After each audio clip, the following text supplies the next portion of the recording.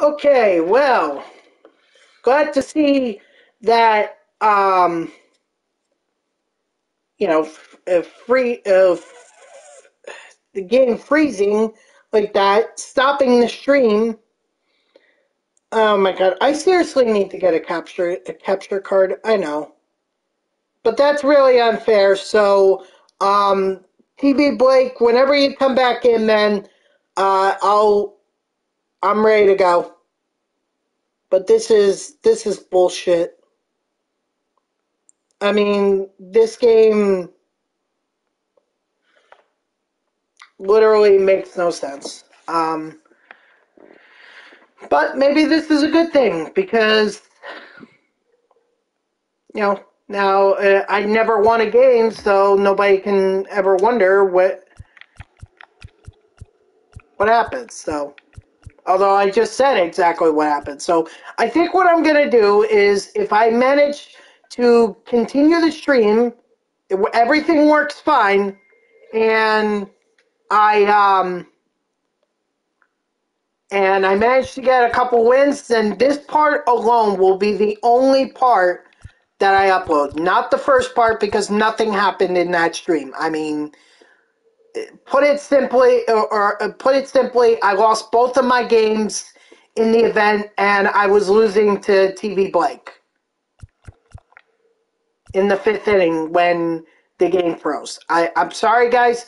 I never had this problem with MLB The Show 18. Or not 18, but 20.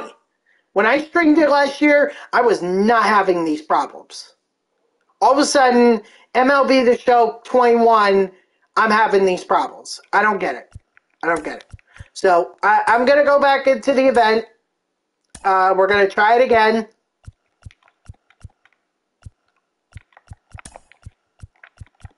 Quickly getting lit the fuck up. Lefty Grove could be in for Bob Feller.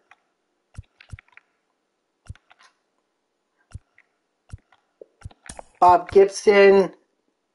You know what? I'm tempted to give the Alcantara a shot here. And then Saber Aiken could be in for,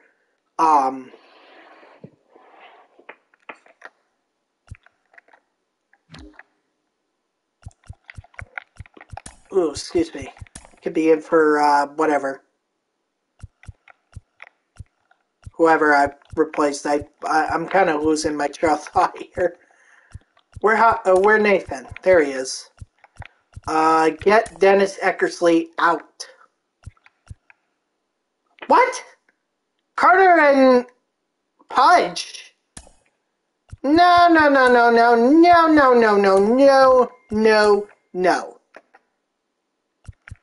Alright. First base.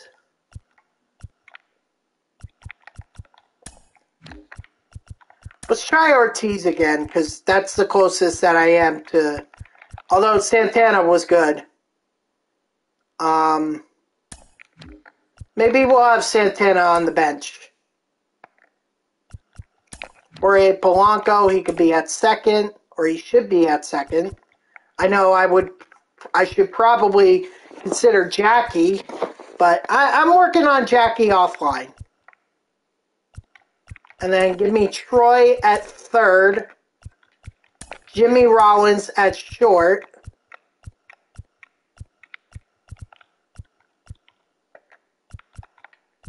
Left field, JD. Center, Mantle. Right. Where is he? Tao.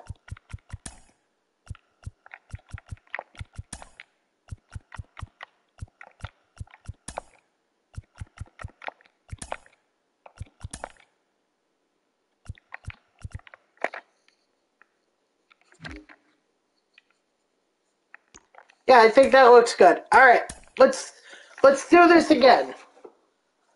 Let's try to get some wins here.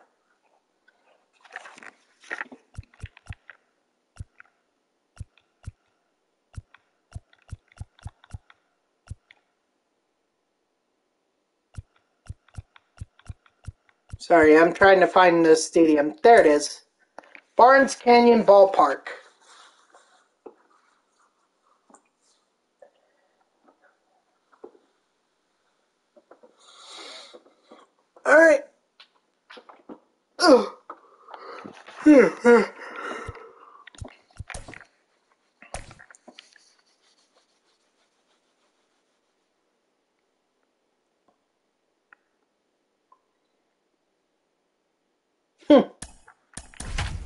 have like 3 switch hitters to start it off. Jesus. Oh God. He's got 3 super fractured Vladdy Guerrero, super fractured Hank Aaron, and super fractured frickin' Chipper Jones. Fuck me. Yeah.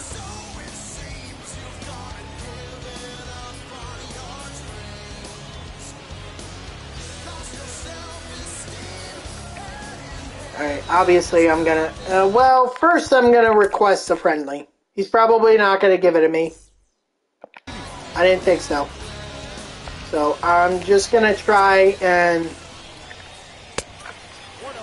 I'm not even gonna give him anything to hit. If he can hit something, I mean, good for him, but otherwise he's not getting a single thing from me.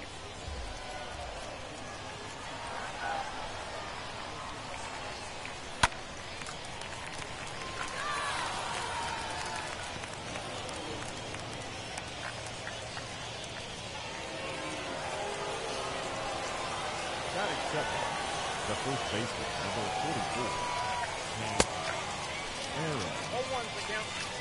And I'm not throwing this stuff just to be like a dick or whatever. I just don't want to go up against these super fractured players.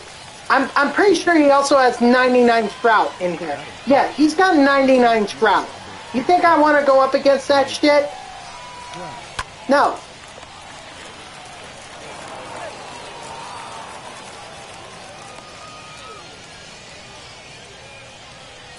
Somehow Trout only just lines out, but still. Uh-oh. Are we in a freeze-off? God damn it. Okay, so it started with my game freezing on me. Now we're in a freeze-off? Ah, damn. Oh, there we go. Okay, my opponent quit. So thank you to my opponent. I hate to pick up a win that way, but there we go. There goes here's my stream. 11 wins. 10 more for Machado and 14 more for Trey. Dave Parker, I really don't give a shit about. Sorry, Dave.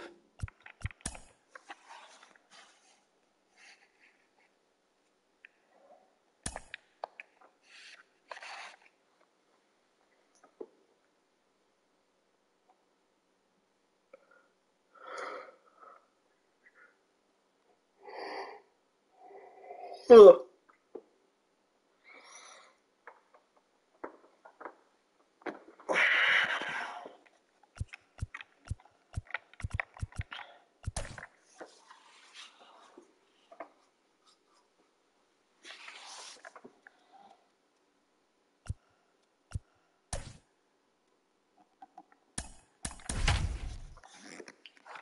Do it. Alright, this guy's... He's got 90... A super fractured Roberto Clemente. So that's going to be tough. Let's see. Gleaming Debt 072. Best of luck. I mean, he's got a pretty good ranked seasons record. Probably beat the program at least once, or got 30 wins.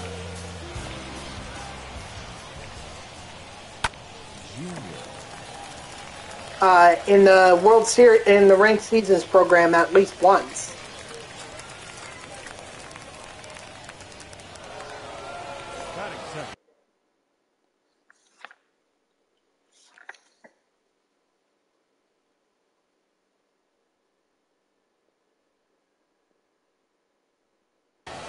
The second base.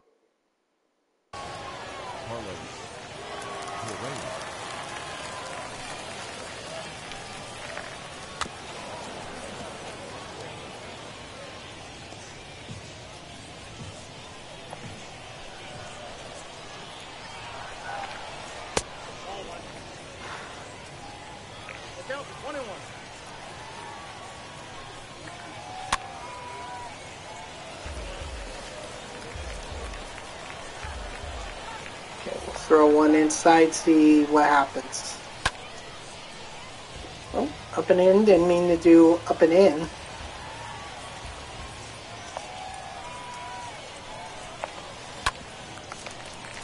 Let's go. Keeping this guy so far to nothing. That's a good sign. Ooh, he's really hit with Babe Ruth here.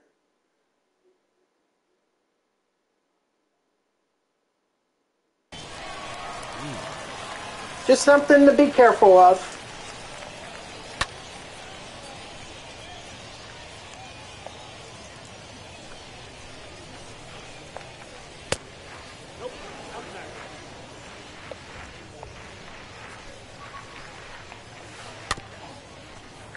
All right.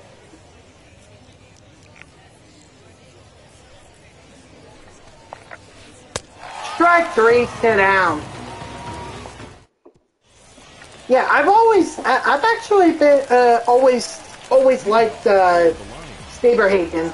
I just like his wind up and everything. It's nice, quick, easy. Can time it really well, so that's why I like Saberhagen. Oh, fuck.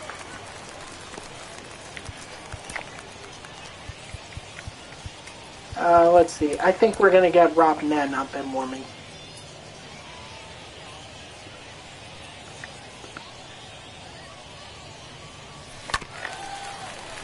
My game froze, TV Blake. I'm sorry about that. If you want, we can finish up the game and I'll let you score the one run.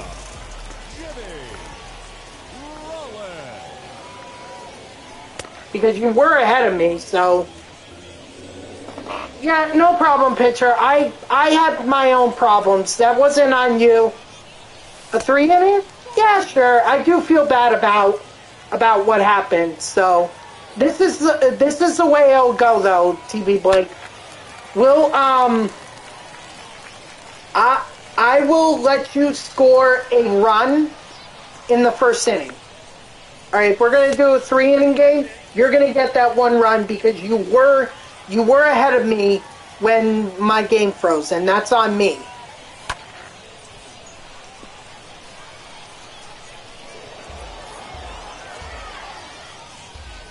No, that's not fair to you. So you're gonna get the one run, and then whatever happens after that, that's completely on us. But well, because I got into a freeze-off with my first opponent, that's why I got the one win, because I wasn't quitting my stream. God damn it. Yeah, but it's not a way that I want to earn it.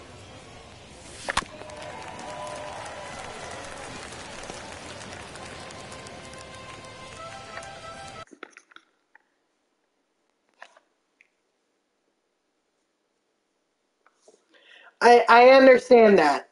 I'm not saying that I rejected the win. I'm saying that, you know, that win was really... It was because of a glitch. You know, a glitch that shouldn't even be happening in this game. That's the sad part. We are in December at this point. We are in December. This game has been out since April. So you're telling me that for 8 months we could not fix this problem? And you know what's even sadder? Is that some people really get screwed online by these freeze-offs. I mean, I was just in Day and Night's stream yesterday, and that guy had a freaking freeze-off when he was about to go 12 and up, or 10 and up. I'm sorry, 10 and up. Dude had a freaking freeze-off, and he was winning 2-0. He deserved the win. I don't know what happened. I hope that he did eventually get the win. But, I mean, this is ridiculous. It's stuff like that. It's stupid crap like that that makes this game not fun. The first baseman, number 4, Gary.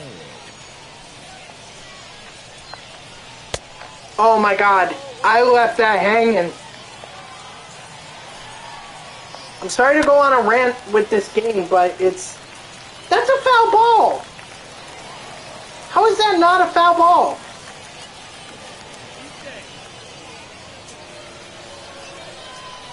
Off PCI hit. Yep, makes sense. And this is super fractured Roberto. Safe. Of course he is.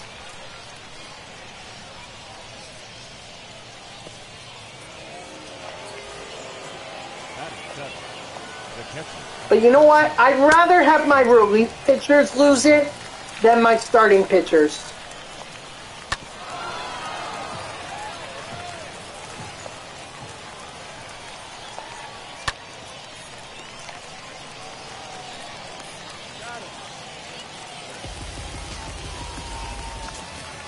Because my relief pitchers, it's like, whatever. Starting pitchers, you know, they start the game for me. Unless they really deserve it, like if you, like with what's his name? The pitcher that I used against, in my first game of the night, he got, Quickly got absolutely smacked. Absolutely smacked. He deserved the loss in that situation. But I'm saying, if it's a 0-0 score, I'm clearly not gonna give the loss to my starting pitcher. I'd rather give it to my relief pitcher.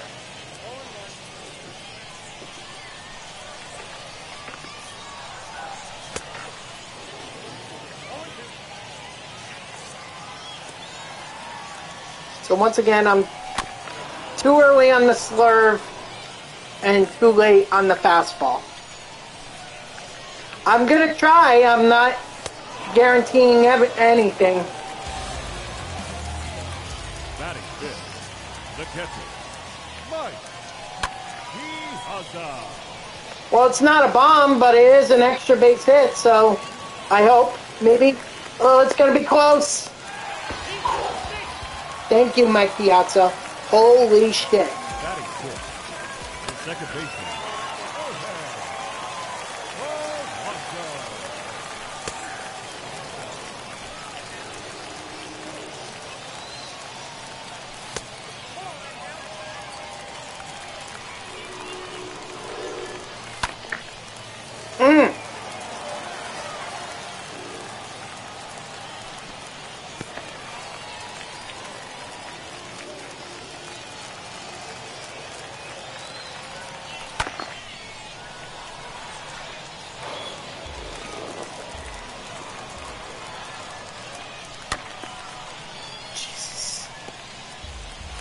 Should just let that one go. I know it. There we go. Finally, let a pitch go.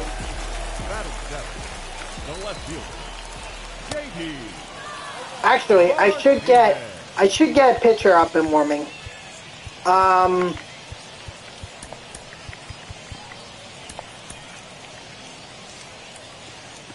on, JD.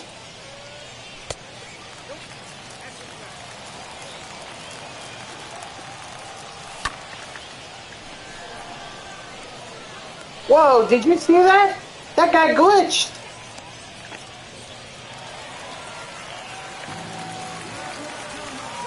Batting it, third baseman.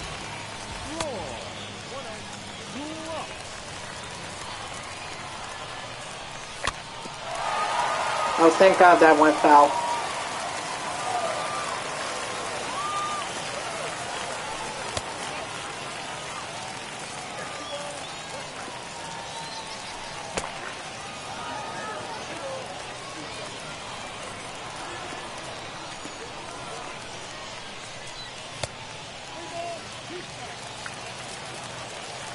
I can tell you Polanco will be on the move. Okay. Alright. I was about to take out then anyway, so. Pinch hitter, Danny.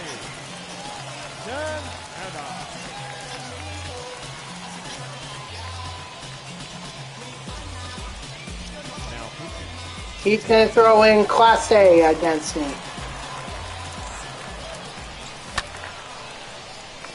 I'll take it. Let's go. And we're going to get 2 runs out of this. That's what I'm talking about.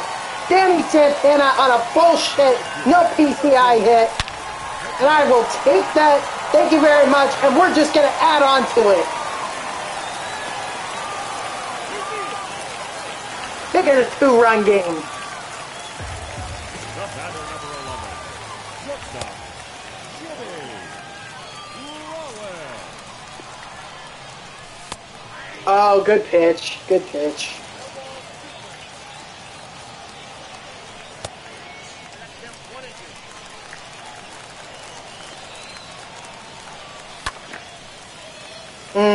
Should let it go.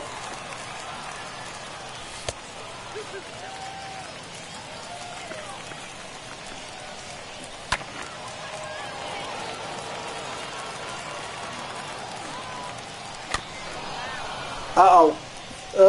Maybe that'll be enough. Beat it. Let's go! We scored a run. Holy shit! Thank God for Jimmy Rollins. 91 speed. Apparently that was enough. Holy shit.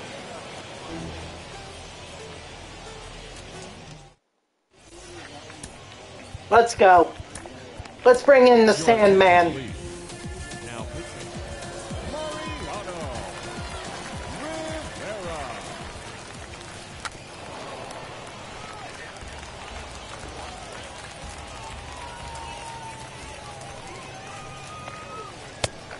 Nah. Okay. I thought he would try the bunt thing again, but he didn't.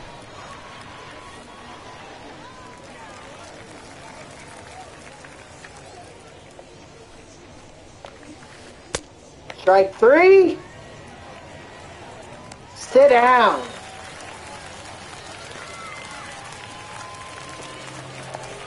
The batter, the shortstop, Fernando Tatis Jr. Nice. Let's go. 2 outs. Ah, this is such a confidence booster. Assuming I can get the final out here. If I can't, then you got a bit of a problem. Let's go. GG's to my opponent. I will take that. Thank you very much. Now I'm actually kind of glad he didn't accept the friendly. All right, let's make it 12 now. 12 wins. I'll take it. Yep, absolutely, Blake. Absolutely. Ooh, got some headliner packs. Unfortunately, that's probably as good as it's going to get for me for the night. Hold on, let me do this real quick and then we'll just got to see if I get anything. I don't think I will, but why not?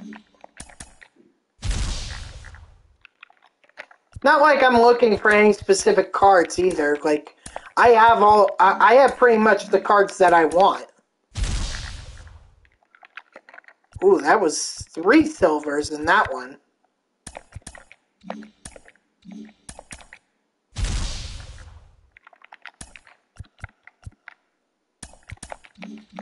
Alright, let's do this, TV Blake.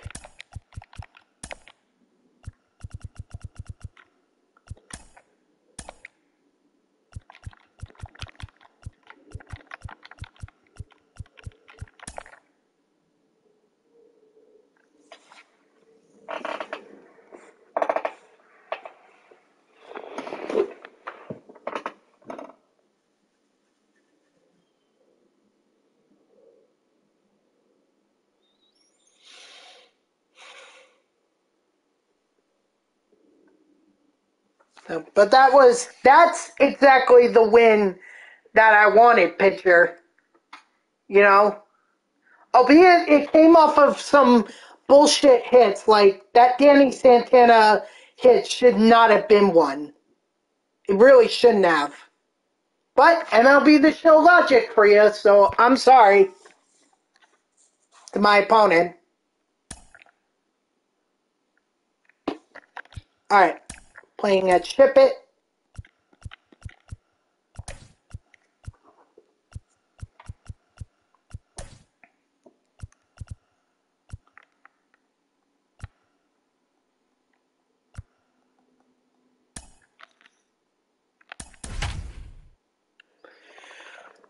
Alright, let's settle this, Blake. Although I think it was pretty much settled by the time that by the time my stream crashed.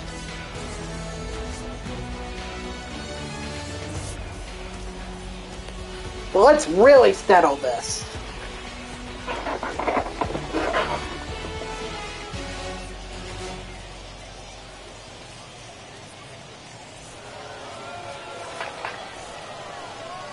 Leading off for the All-Star, the shortstop, Trea Turner.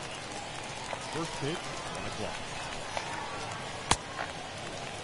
No ball, 2 strikes.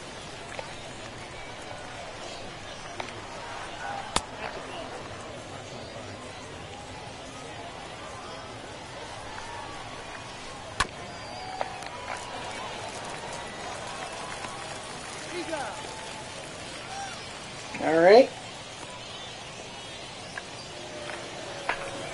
Batting second, the right fielder, number 8, Eddie Rosario.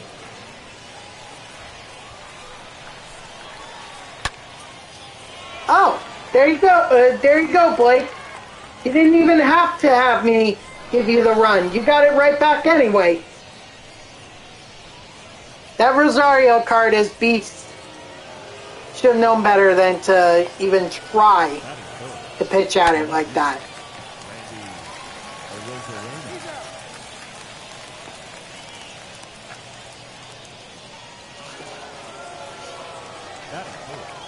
The first baseman, number 35, Cody Bellinger.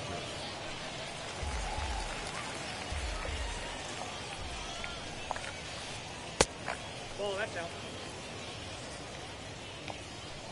I just wish this Pearson card had more pitches than what he currently has.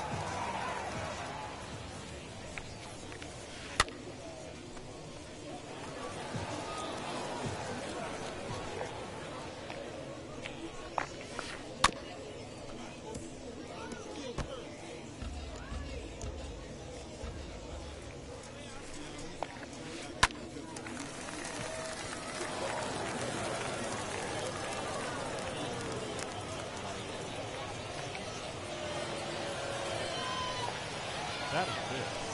The center fielder, number 27.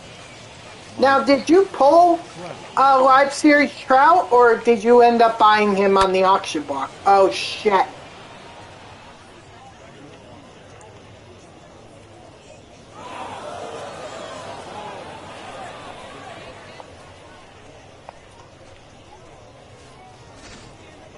You bought him for $60K? Yeah. That is it. The third baseman, Chipper Jones.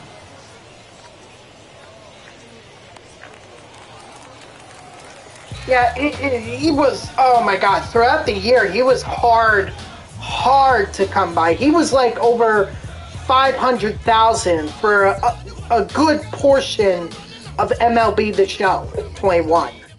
My god, it was so hard to get him. I don't even know how people managed to, yeah, that's what happens. With all those headliner packs and everything. Yeah. That's what happens.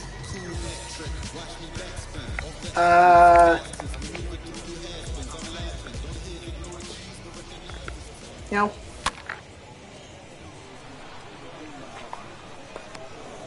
Oh, Piazza getting there. Batting second, the center fielder, number 31. So, yeah. He can go down in price real quick. which is why now would be a good time to go ahead and start completing those collections if you haven't done so. Just be ready to pay up for a lot of bronzes and commons. Batting first, the left fielder, JD Martinez.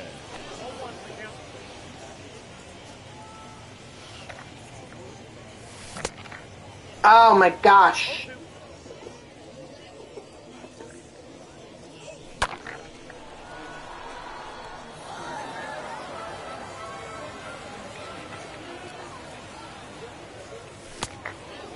Damn me.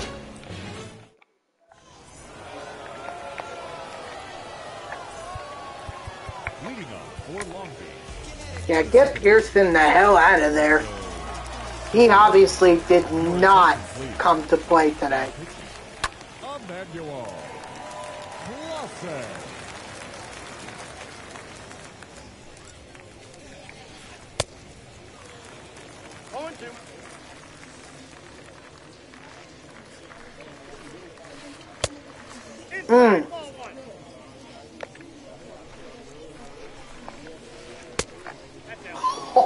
Oh, wow. Jeez.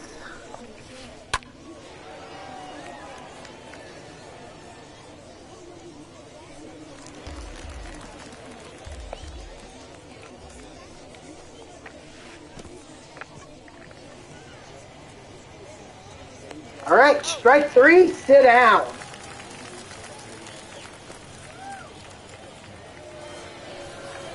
Batting eighth, the catcher, Mike Bianco.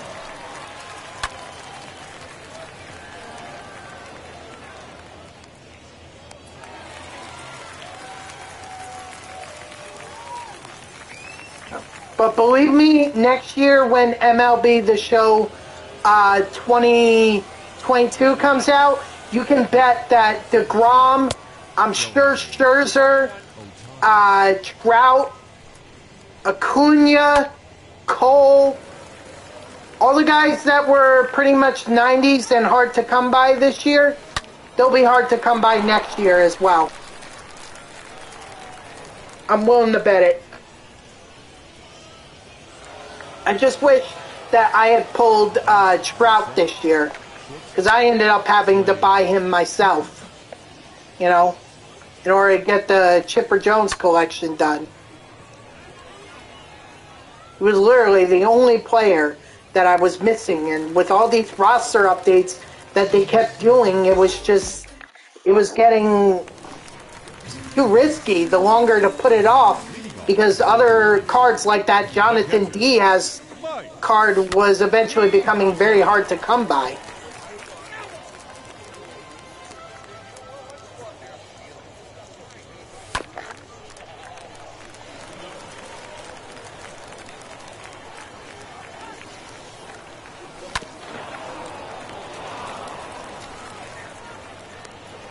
So I'm just saying that I'm glad I finished up Chipper when I did, because otherwise it'd be a little difficult to be doing him right now.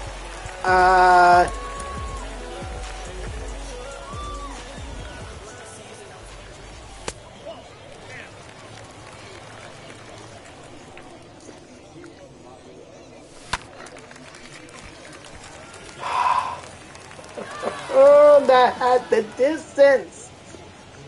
I tell you what about this Aaron Judge card, this 98 overall from the All-Star programs. Let me tell you, he may have a small PCI, but when you locate it and you make contact with it, he's hitting it a mile away. It's just, that's the tough part, is trying to spot this PCI on pitches like that are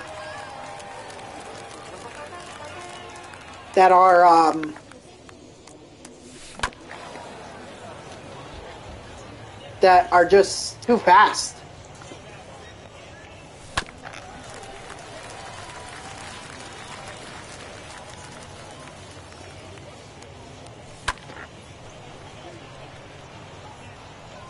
Come on, drop, drop, drop. No way that's dropping.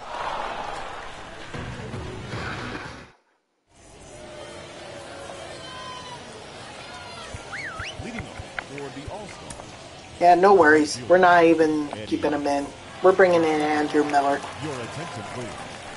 Now pitching, Andrew Miller.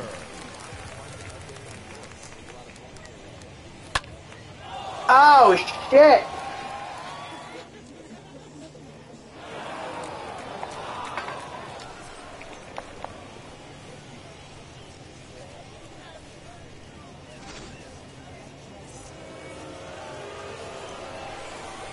Now back, left field, Randy Rosarena.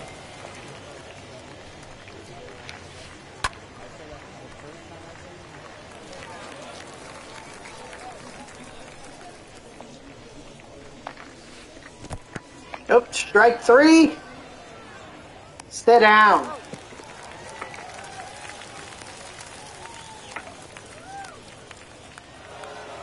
The first baseman, number 35, Cody Bellinger.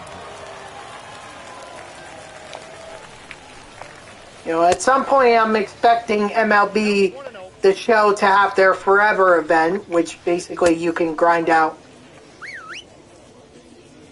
Jokes how did I go lefty lefty? It happens, man. You pulled it. You pulled it. And that was a good pitch to pull. You had it right. You had it right. It was,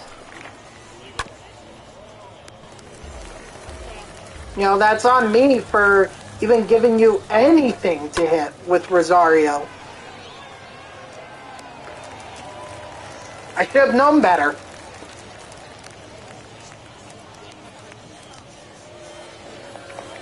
The center fielder, number 27, Mike Trout. And I just like I should have known better than to challenge Trout.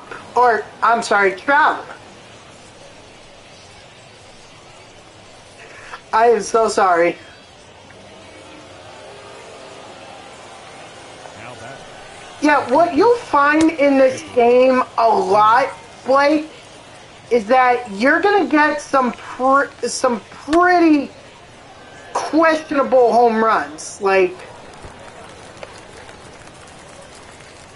you know, like that one. Yeah, the PCI was somewhat on it, but if you had squared it up, you would have that in all likelihood could have been in all likelihood that probably would have been a flyout or a foul ball. This game really rewards early swings a lot. D. Lovey, what's up?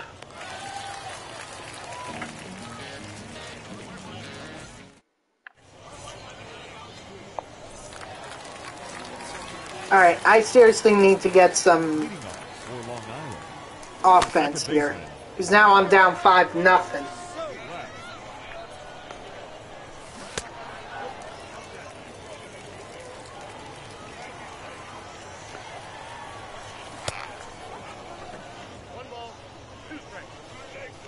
Just came from Curdy B's stream.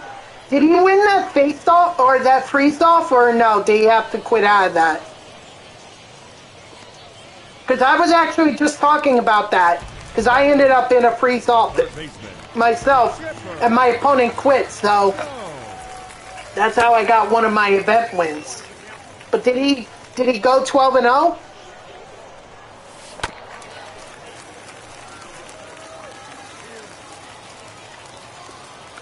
Ah, shit.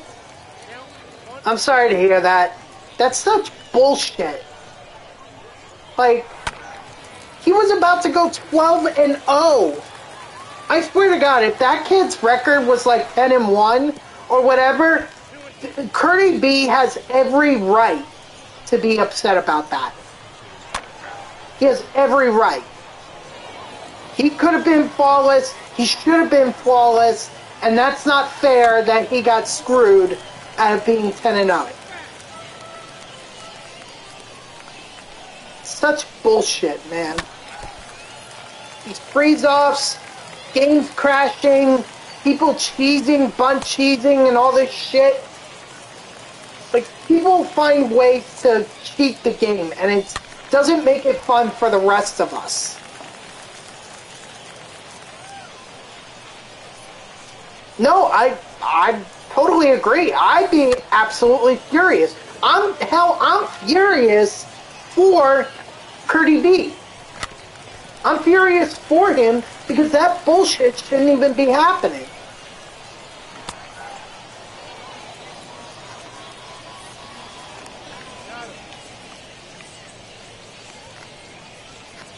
I just hate it for him. I really do. He really deserved that win. He was up 2-0. He was up 2-0 against that guy. How petty do you have to be in a freeze-off for a guy for over 12 hours? They likely won't. They likely won't be.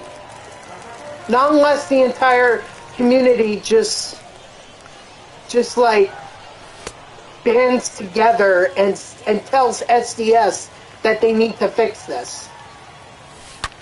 I don't know if it's like a cross-play issue or if it's like or if it's some kind of server issue or whatever, but they really do need to fix it. I'm just very doubtful they will. Because there's a lot of glitchiness that they do. Stop taking me no-hitter. Sorry. About to tear. Yeah, I know. No, I have crossplay off and I was in a freeze-off today. Okay, so it's not a crossplay issue. It's just... it's stupid bullshit. People just being petty and taking advantage of the game just so they could save face. Nice, Bray. Good job. And GG's, Blake. See, I didn't even have to give you the run because you did it anyway. Okay, I'm just gonna buy a quick pack here, real quick. Ooh, finally got the finest first. I actually pulled this before over the weekend, so I'm hoping I can either get Bueller or Morton. They're more common with crossplay on. I could see that, yeah. I never thought crossplay would be such an issue, honestly. Alright, let's make him $6,999. Ah, they gave me bullshit. $5.99. Okay. Okay. Ooh, yes. 6,775. All right, come on, give me that rare round. Well, to be fair, I mean, this was the first time they were doing this. This was the first time that MLB The Show even popped up on Xbox. So I think they were just excited about this, about the prospect of it being released on. You're saving up $1,500 to play me? All right, sounds good, man. Yeah, anytime.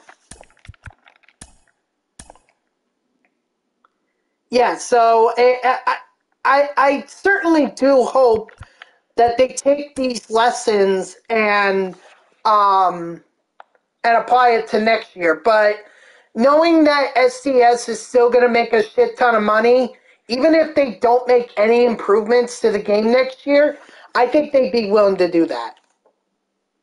They can keep creating content. That's the one thing they're good for is the content. But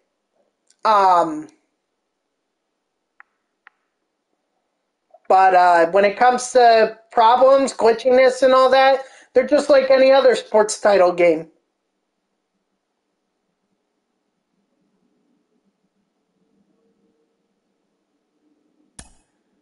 Pretty sad.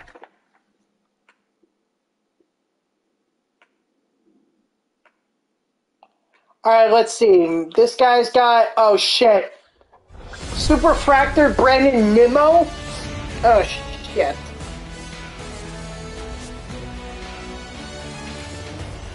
Ew. That's disgusting. 10th, 394th, 939. Best of luck. Although I'm going to request a friendly because there's no way I want to go up against this guy. But he won't accept it. I know he won't. Yeah, didn't think so. The third baseman, Trea Turner. Alright. Yep.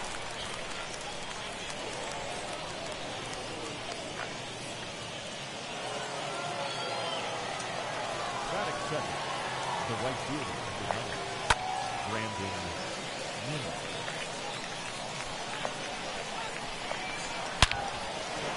Oof. Got a hold of that one.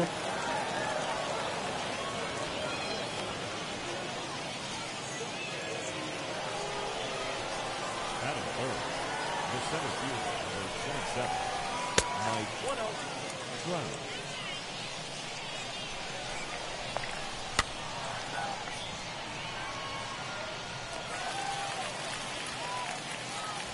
Ooh.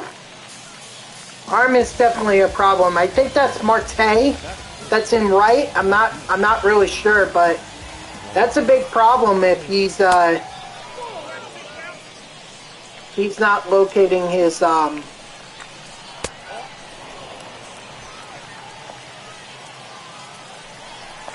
pitches. Oh shit. That one's hit away. Go. No! Throw it to second. Okay. I don't even know what he was thinking there. Like, why would you attempt to send your... Why would you attempt to send your guy to third when it was hit to right field? I'm just having a hard time understanding that logic.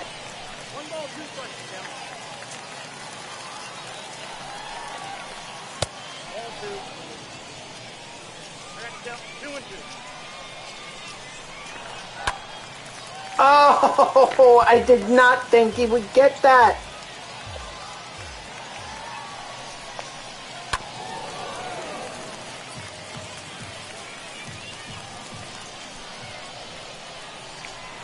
Got it. Of course not.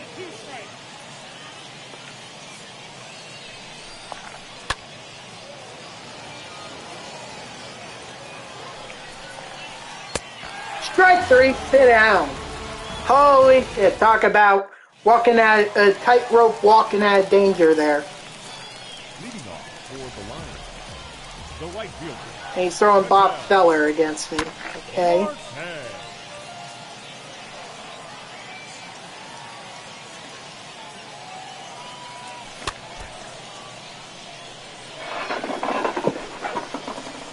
Come on, Marte. Oh, I thought that was going to be a fastball. Interesting that he went with the 12-6 curve. Batting second, not shortstop.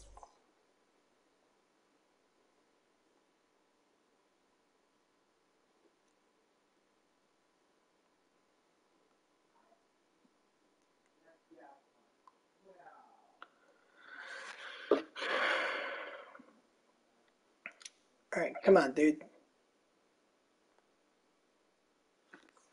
Let's see, what's going on? What's going on my phone?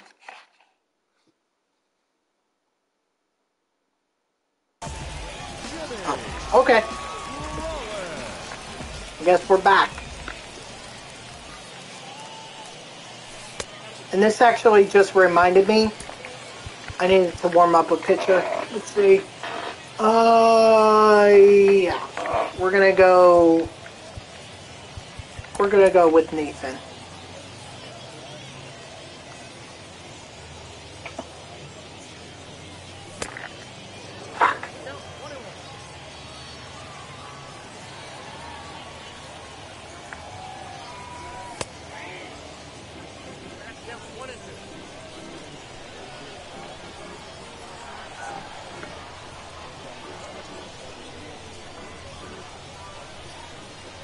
Come on, feller. Come on.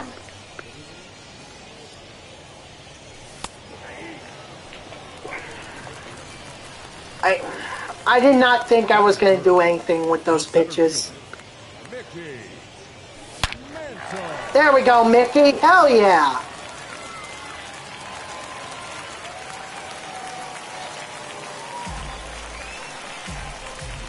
Batting fourth, the first baseman, David.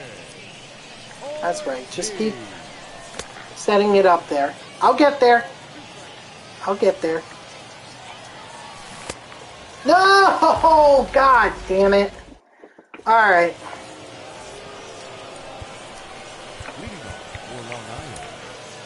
Yeah, too bad it was just for not pitcher.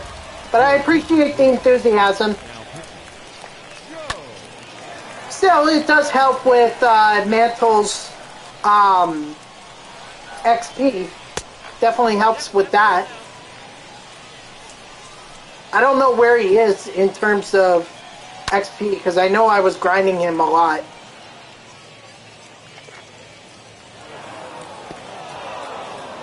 Yeah, he smacked that one.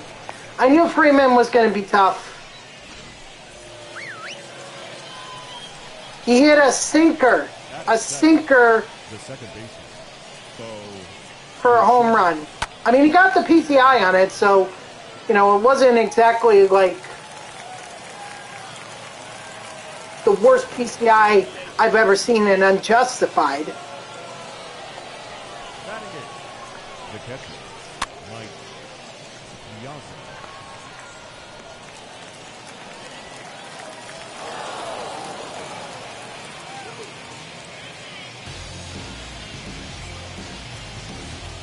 Ladies and gentlemen, your attention please.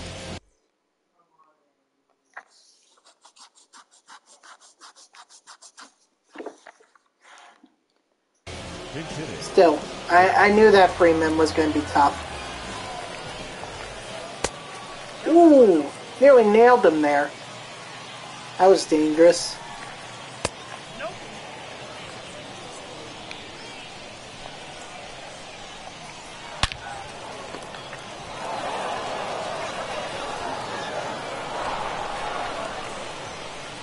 Hey, he might have made it. The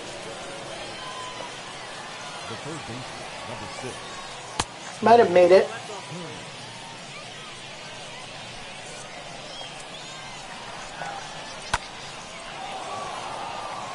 Unfortunately, this is going to put me down 2-0.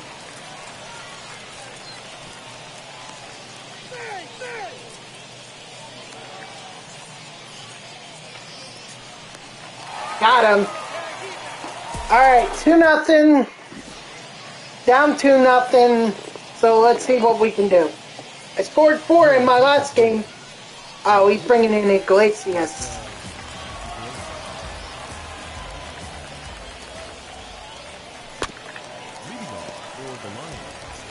The catcher, Mike Piazza. Had the PCI in the right zone, but just reacted too quickly. I reacted way too late. Excuse me. Batting 6, the second baseman, Jorge Polanco.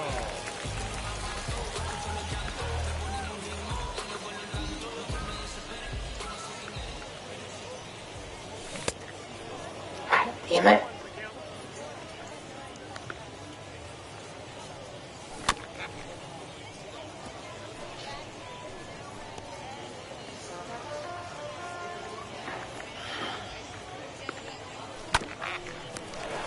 Oh, good play.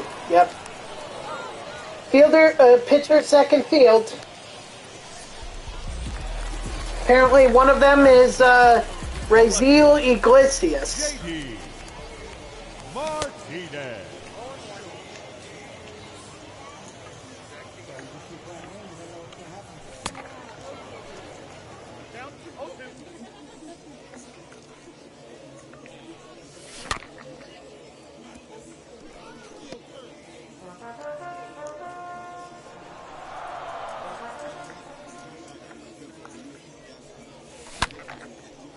Oh, JD! JD! Get on out of here! Let's go! JD Davis with the home run.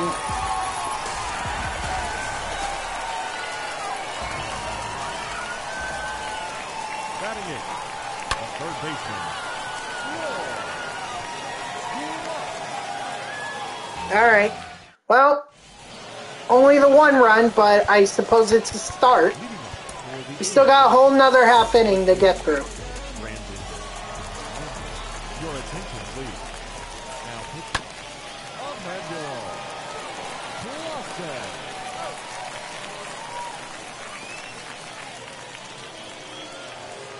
Now batting. Why is that? Center field. Why are they crying? Did their game get postponed again?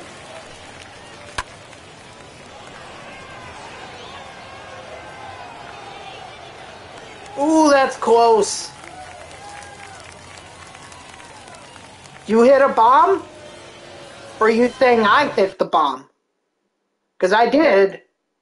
It was in the last inning with JD Davis. They just lost on a game-winning field goal. Hey, look, man, those are tough. Those are tough.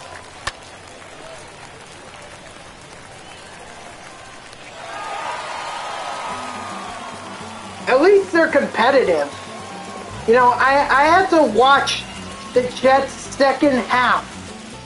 They didn't even... the only touchdown, they had no offensive points. They had one pick six. That was their entire offense for the second half against the Miami Dolphins. I mean, this team is sad. I honestly, like, I don't know why I keep tuning in. The worst thing is that next week they're probably going to pick up a win against Jacksonville.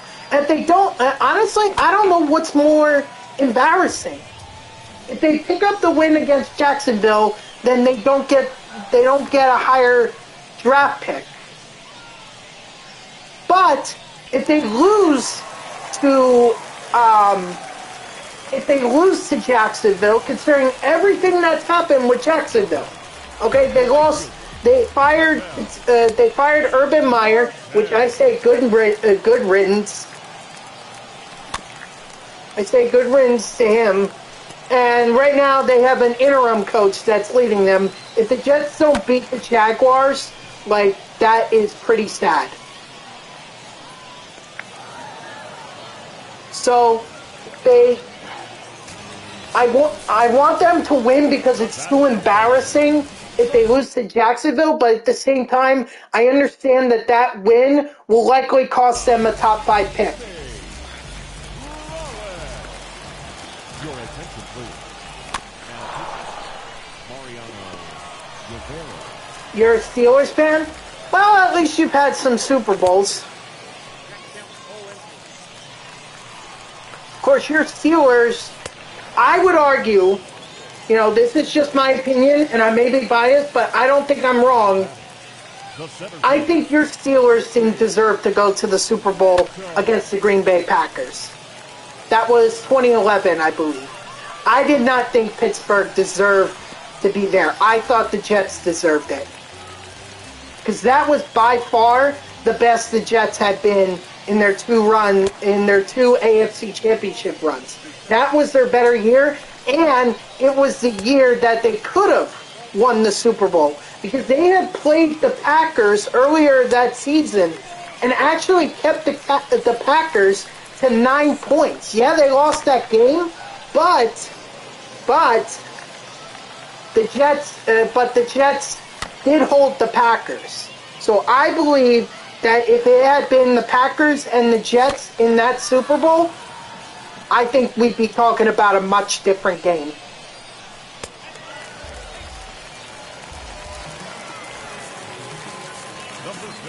Number 34. No, David Ortiz. No. All right, GG's to my opponent. Dang. Dang, Ortiz. Dang. Ah, gosh, makes you think what could have been with that, without that RBI sac fly, or that sac fly in the second inning. Could have had a win. Hey, look at that, Mickey Mantle! He's super fractured. About damn time.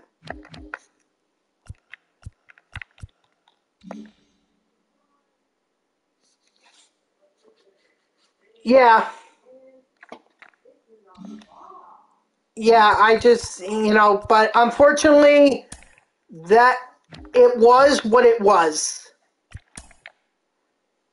Hey guys, now that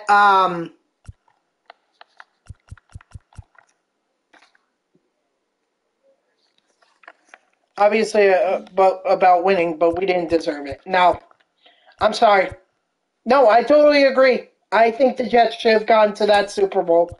It should have been Packers versus Jets. And just think about it, even from like a historical standpoint, you're talking about two teams. If it had been Packers versus Jets, you're talking about the two teams that won the first three Super Bowls in yet another Super Bowl. Now, maybe Aaron Rodgers. I think Aaron Rodgers really turned it on during the playoffs that year. So maybe it wouldn't have been the same as what happened in the regular season on Halloween 2010. But I do believe that the Jets would have put up more of a fight against the Packers than the Steelers did. So, but like I said, you have your Super Bowls. You have those Super Bowls with Ben Roethlisberger. I wish the Jets had a quarterback like Ben Roethlisberger. I really wish we did.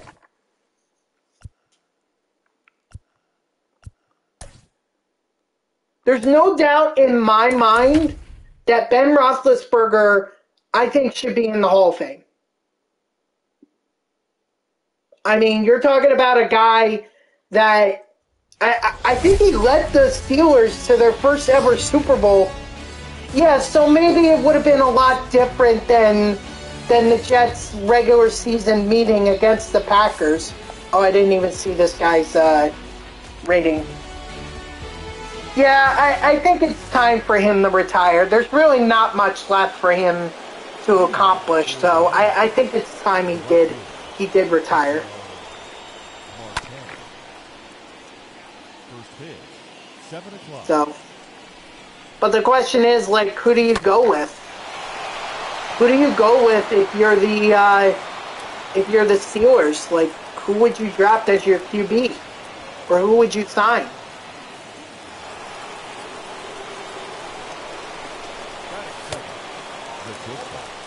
No, I know. That's why I'm saying I think he should retire. Here's the thing, though. It's like I can't really name anyone that will go to the Steelers, whether it's the draft or free agency, that's going to have the kind of impact that Ben Roethlisberger did. I think the Steelers are going to struggle for a while. I mean, maybe they pick up on their.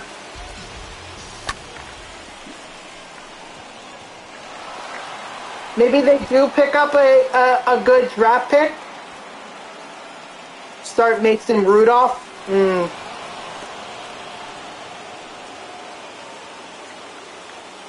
Well, that's why I'm saying, like, maybe you look to the draft or you look to free agency and maybe try to get someone better.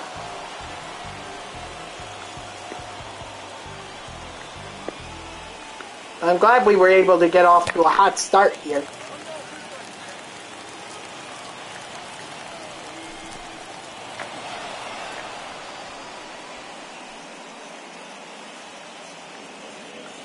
I don't know, maybe Mason Rudolph can be like a Jimmy Garoppolo or a Patrick Mahomes, or just like learn from Ben Roethlisberger, and after he's learned everything, he takes over, and maybe he's good. I don't know. Yeah, I mean, you're telling me he fucking sucks, so I'm assuming that, that's... Yeah, I know.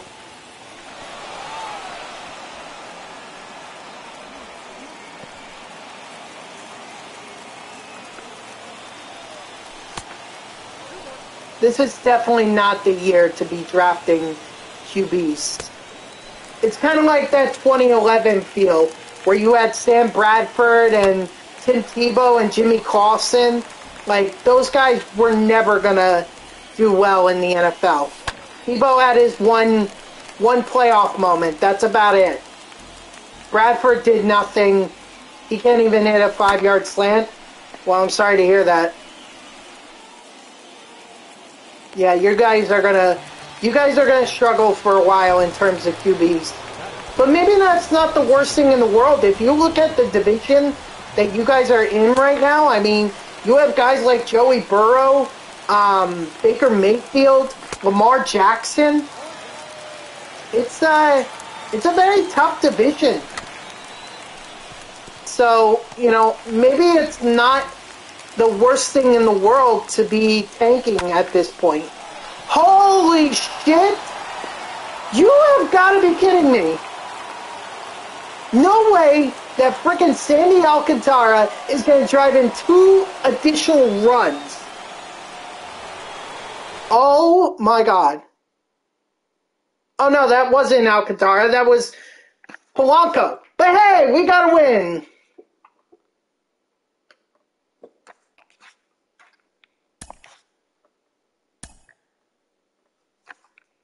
Wait, aren't I at 13? Yeah, that's what I thought. I thought I was at 13. Thing's screwing me up. Telling me I have 12 wins. No, I don't have 12. I have 13. Yep. And we still got plenty of time. We could get... They're no good. I think we should draft an O-line. Yeah, from what I'm hearing in terms of Jet fans and everything, like our biggest problem right now is defense, because we have no D. I mean, you can't tell me that Bryce Hall is our defensive guru, because he's not.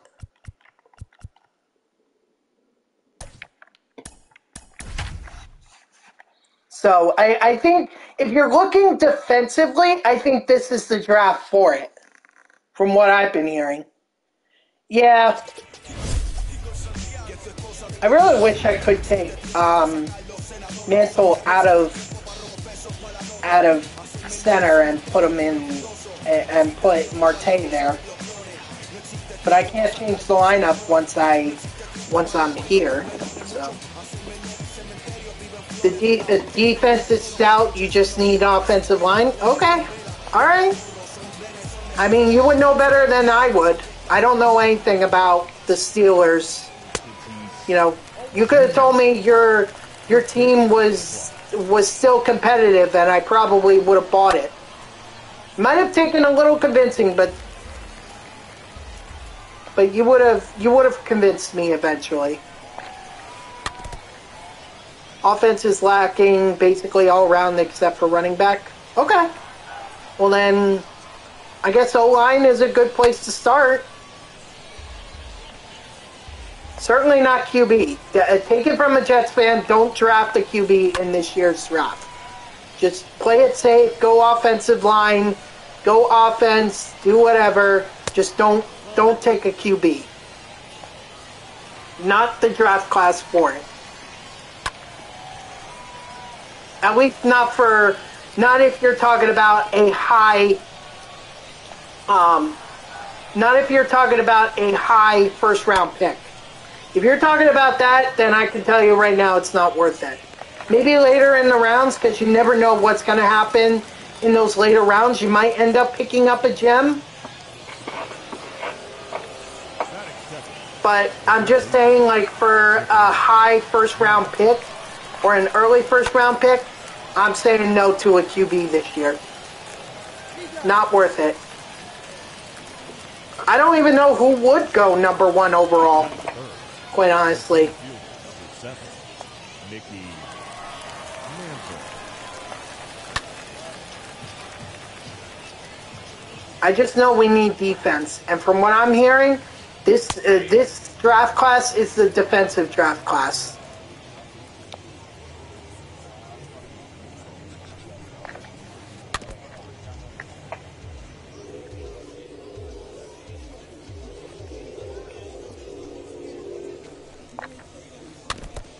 Oh, how did he hit that? Kenny Pickett from Pitt? Okay. Hey, I'll take your word for it because clearly I know nothing. I know nothing about college football. You know, this might be me, but I would love to see. I don't know if you watched much college football this year, but I would love to see the wide receiver from Penn State go drafted high. He was number 5. I think he's a senior, but he was like he was a top target for Penn State this year, for Steve Clifford and all those guys. You watch college sports? Okay, so maybe you know the guy then. Number 5 with Penn State, he was a wide receiver.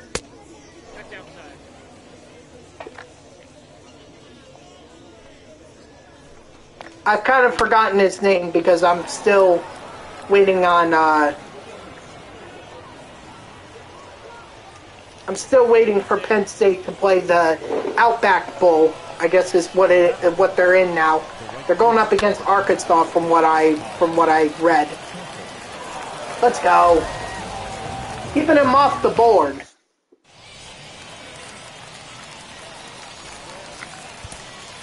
Leading off for the Lions, the right fielder, Patel. Come on, Marte.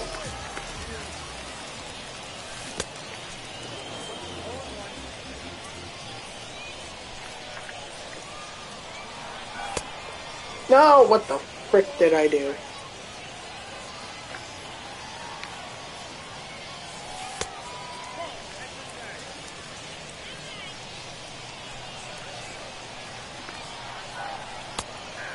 God damn it. Look at that average for Jimmy Rollins. That is amazing. And of course I swing at a fastball that is outside.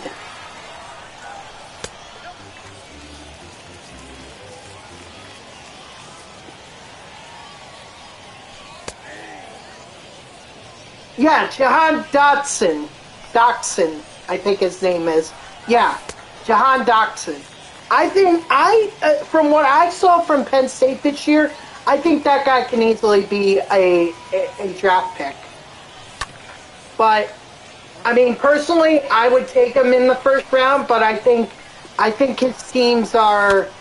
I think he might be more second to fourth round kind of pick. Again, maybe I'm biased because I'm a Penn State fan, but he really was good this year. He really was. It's just, here's the thing. Penn State, James Franklin, I do not understand why they gave him an extension. After multiple years of where Penn State could have been in position to get into the college football playoffs, James Franklin absolutely craps the bed, and they fall. I mean, they were in contention when Saquon Barkley was at Penn State, but they couldn't beat Ohio State. I mean, my God, if Penn State could have beat Auburn, why couldn't they beat Iowa? Why couldn't they beat Ohio State?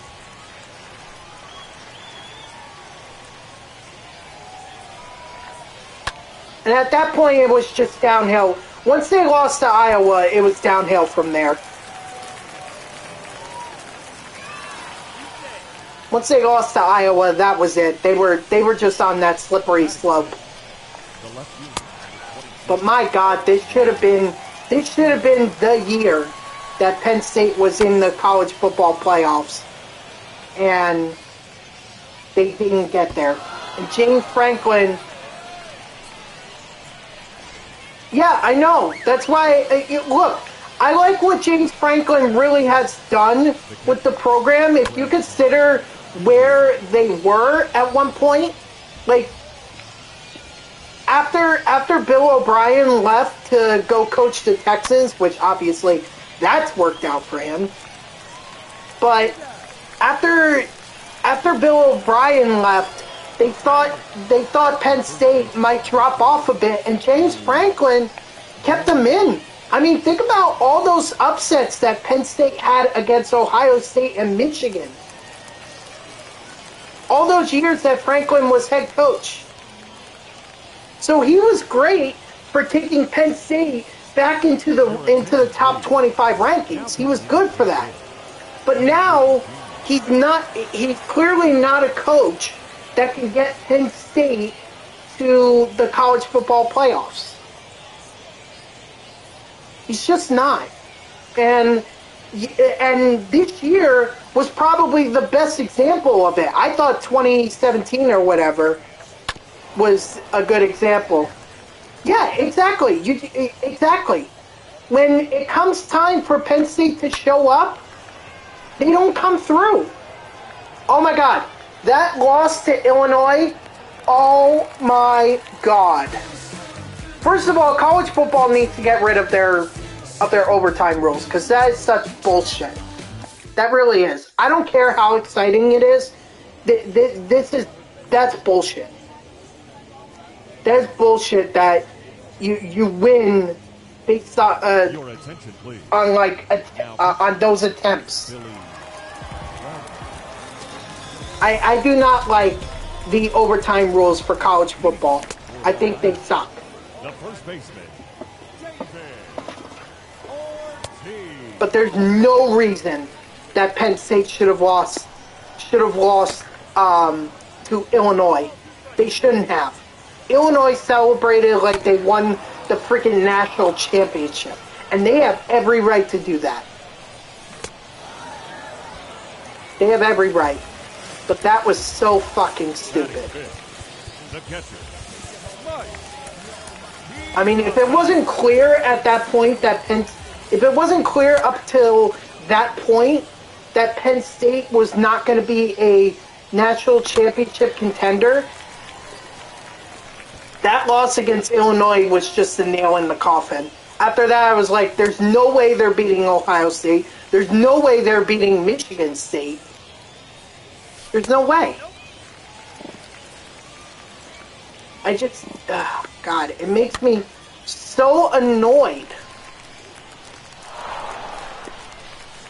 that's what they do. And they beat Wisconsin week 1. They beat Wisconsin week 1, and then they beat Auburn. So how the hell could they not beat Iowa, and how the hell could they not beat Ohio State?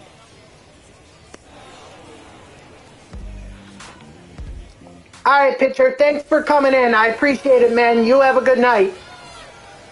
Leading off for the Astros, the second baseman. Seriously, it's like Ladies and gentlemen, your attention, please. Cincinnati definitely deserves to be in it.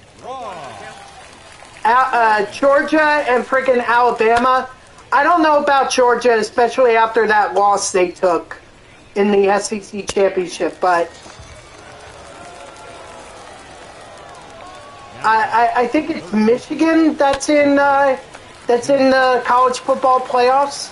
So I think it's Alabama, Georgia, Alabama, Cincinnati, Georgia, Michigan, I believe are the four. Yeah, exactly.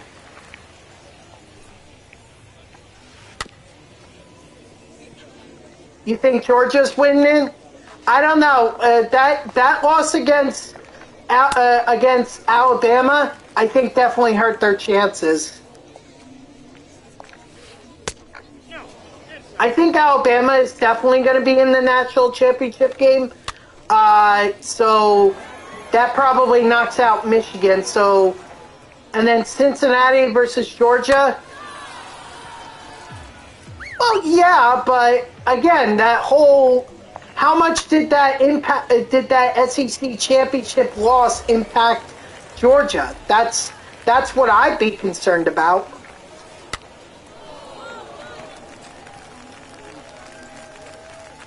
Yeah, believe me, dude. I watched the first game between, or the first game of the season for Georgia against Clemson, and that defense was solid. It's just that when push comes to shove, in the SEC championship, it was Alabama standing tall.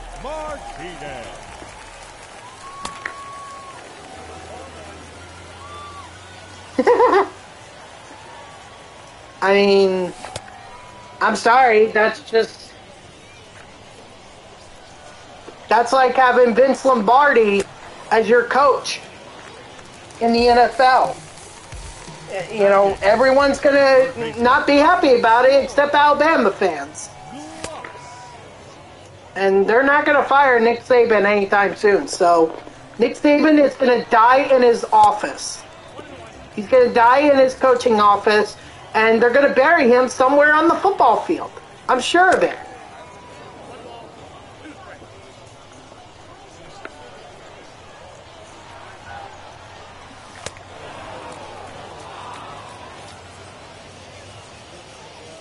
Okay, hey man, teams can perform differently when, in different situations. So we'll see what happens. I have some questions about Georgia following their SEC championship loss. That's all. Alright, GG's to my opponent. He kept me hitless. Yeah, this dude was cracked. I much imagine that's in his will.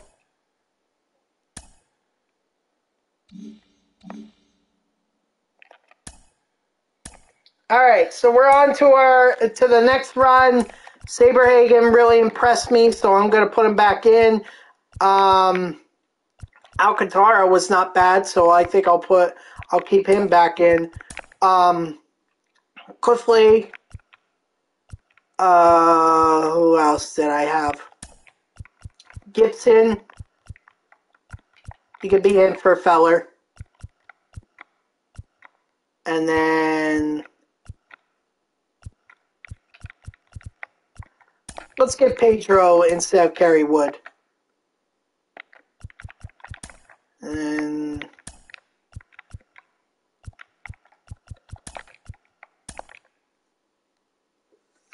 yeah.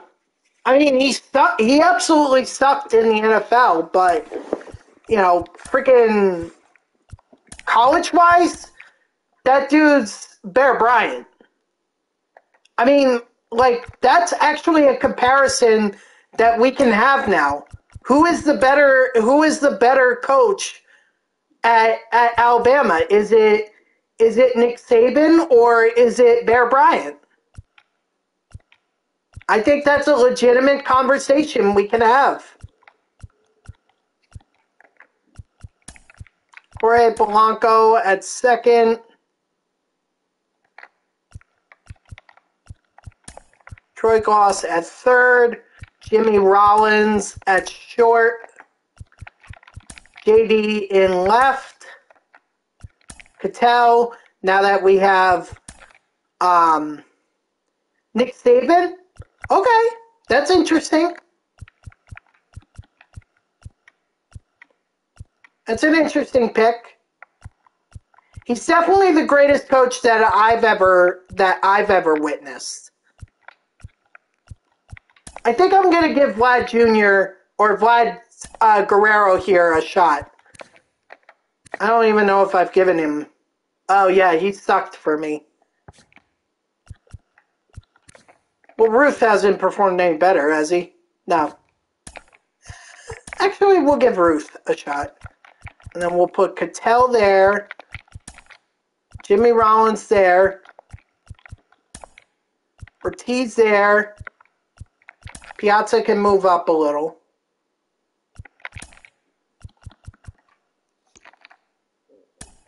Alright, let's do it. Try to pick up a couple more wins. We're at 13.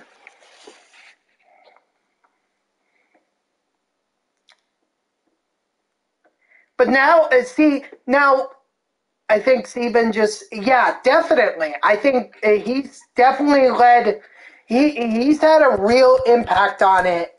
I'm just saying, like, historically speaking, I mean, Bear Bryant, Bear Bryant laid the foundation for Alabama. Saban just built upon it.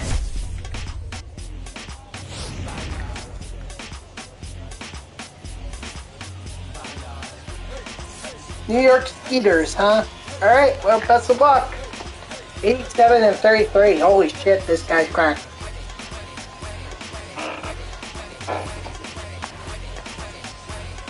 You know, I just think that without guys like Bear Bryant, you know, do we have guys like Nick Saban? Maybe for LSU, maybe, but you know, Nick Saban, Alabama-wise, I don't know if that happens.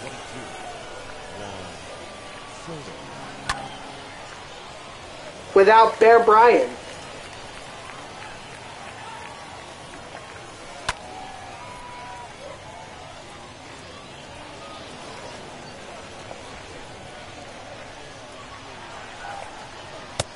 Strike three, sit down. Batting third, the right fielder, Vladimir Guerrero. Get there, Ruth. Move your short, stubby little legs.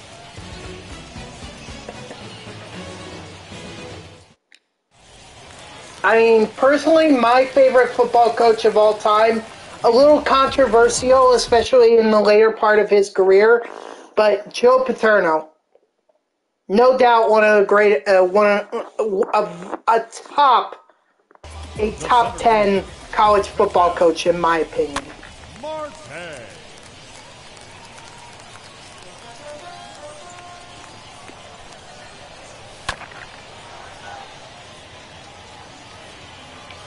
Only thing that keeps them out of top 5 is Urban Meyer, Nick Saban, Bear Bryant.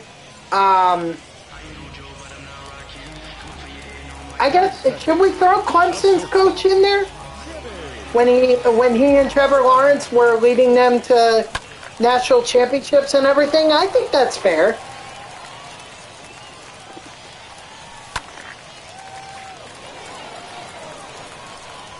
Newt Rockne. Can't forget about Newt Rockne. Can't forget about him. But I definitely put Joe Paterno in the top 10 of greatest college football coaches of all time.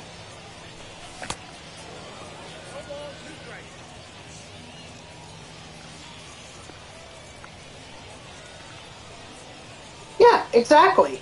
I mean, look, college students, I can tell you personally, because I literally just got out of college like 3 years ago. We are immature. As college students are immature as fuck. Why? Because they think they own the world, or they're gonna own the world, and it's like, no, reality is gonna set in for you. I mean, they're doing stupid stuff like having parties and not really taking their studies seriously. Look at the student debt that we've piled up. My generation has piled up a shit ton of student debt. It's sad. And for what reason? Just because we wanted to go to colleges like Penn State or Alabama that may have not been in our price range? We're stupid as hell. We are stupid as hell.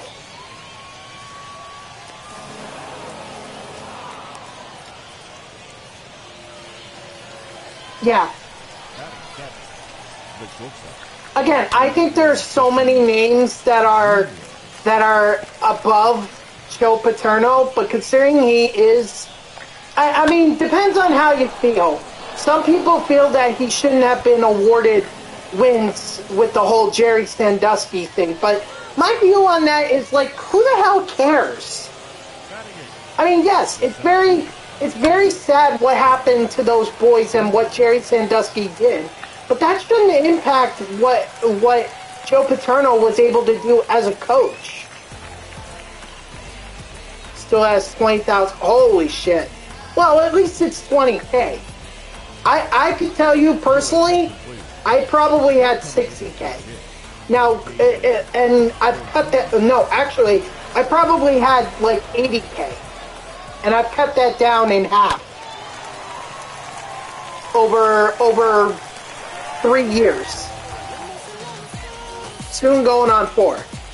And actually, I'm going to get most of my student, the biggest loans that I was worried about are going to be paid off next year. And then all I just have to worry about are like my federal student loans. Ladies and gentlemen, your attention please. Which, unfortunately, is still a lot. But at least I didn't accrue interest when during the pandemic. So that was a good thing. Yeah. Well, see, that's honestly my fault, D. Lovey. That's my fault because I went to Hofstra University, which is a private university out on Long Island. Of course, that's going to put me thousands of dollars in debt. That's why I don't even have my own apartment right now. But my hope is that next year I can have my own apartment.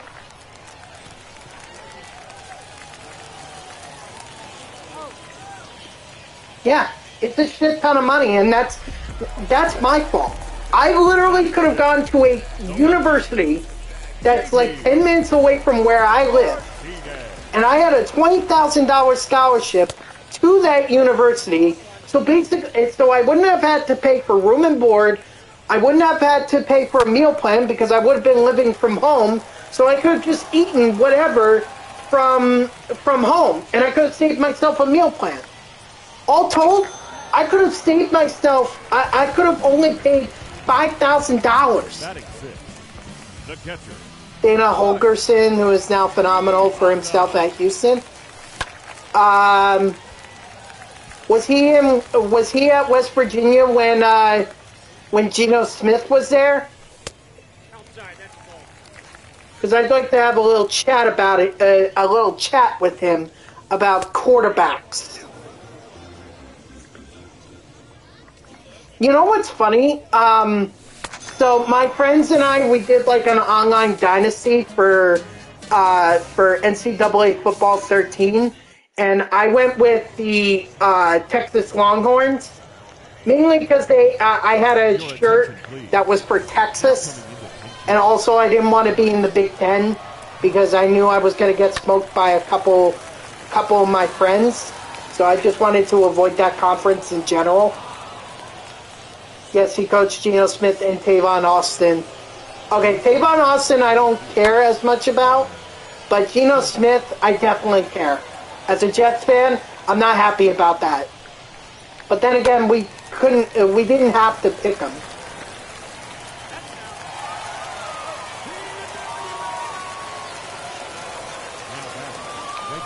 But West Virginia, like, I mean, what happened to them? It seemed like they fell off the face of the earth. Because I don't even hear anyone talking about the Mountaineers anymore. It's almost like they're non-existent.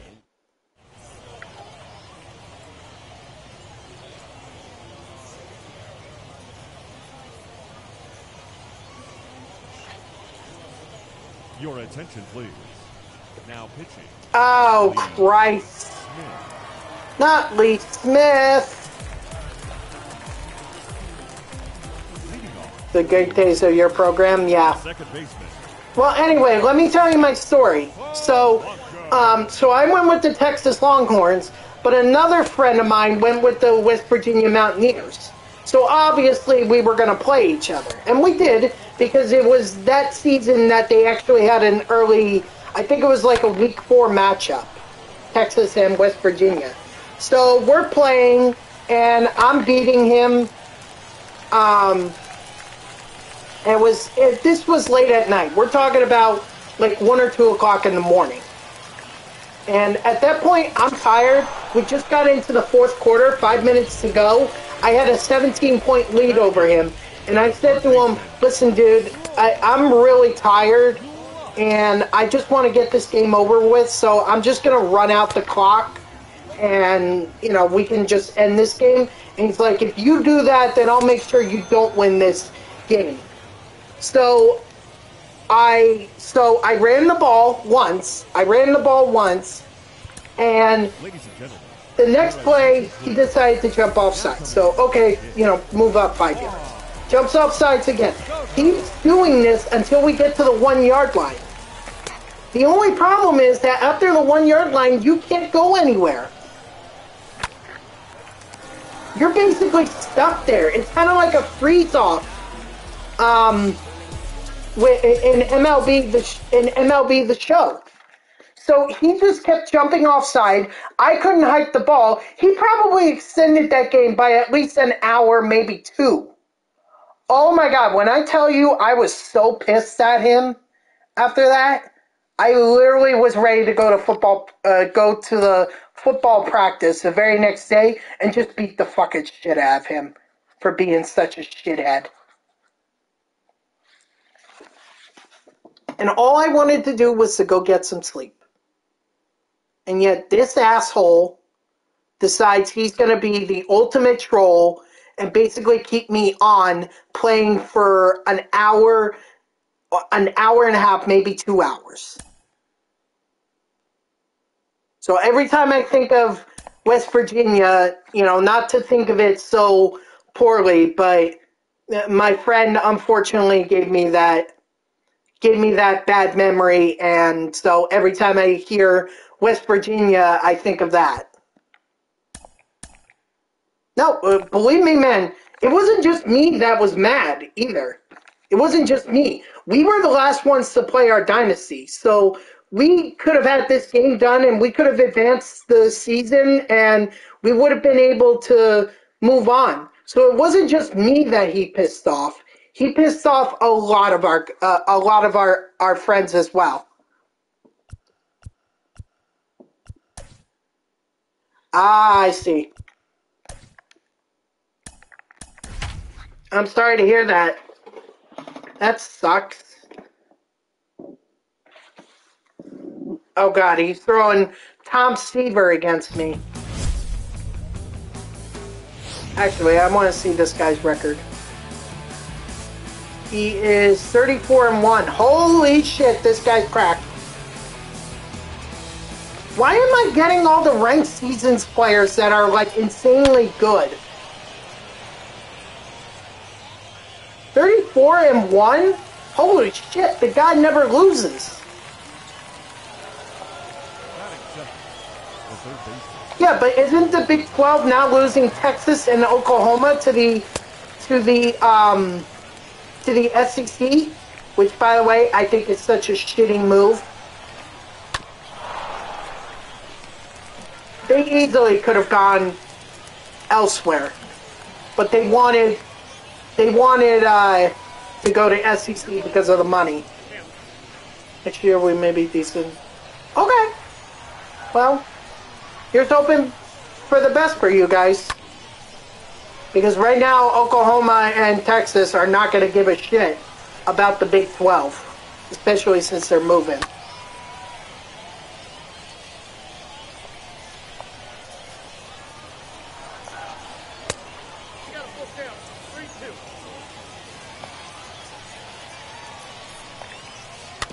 But I did hear that the Big Ten, the ACC, and the Pac-12 were going to band together.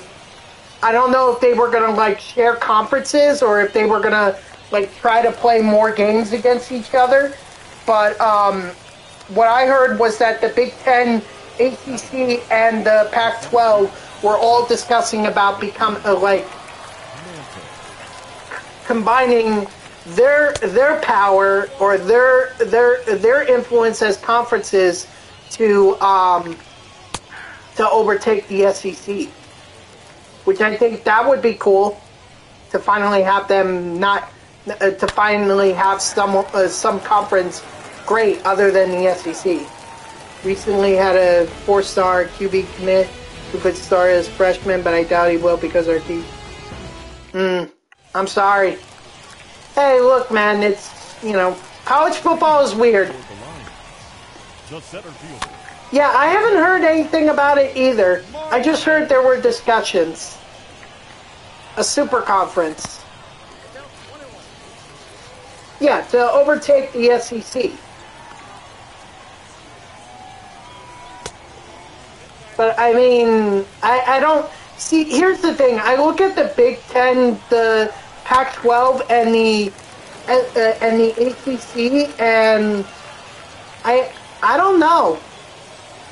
I don't know if that's enough to overtake the SEC.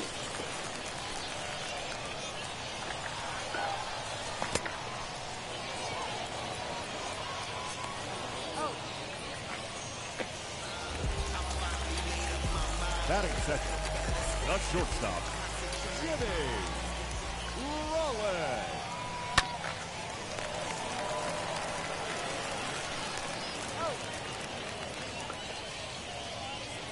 It'll be definitely interesting to see, that's for sure. One thing I am disappointed, though, is that next year we're not getting the NCAA football game. The Big 12 is also adding Cincinnati, Houston, BYU, for the loss of Oklahoma and Texas. Okay, I mean, yeah, Cincinnati and Houston, that could still make the conference relevant. It's just, I don't know. SEC definitely got a lot more firepower with Oklahoma and Texas. And you had to figure that those programs were going to go to the same conference, because otherwise, how are you going to do the Red River rivalry? It's kind of like if Ohio and Michigan, or Ohio State and Michigan, just decided that they didn't want to do the, oh shit. Well, I fucked up. I fucked up pretty badly. Yeah, 2023. It's not going to be next year. It'll be the year after, is what EA Sports was saying.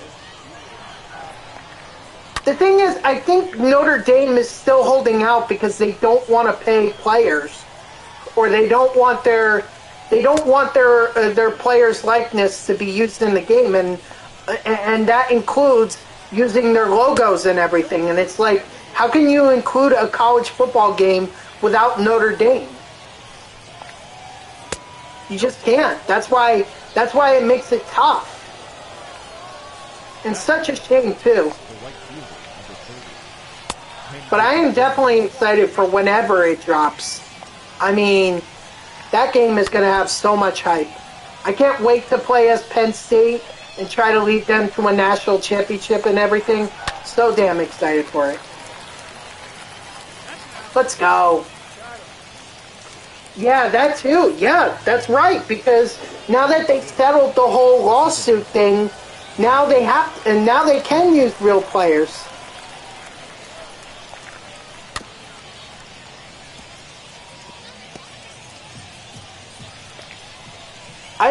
I really do hope that EA Sports includes Ultimate Team, just like they did in NCAA Football 14.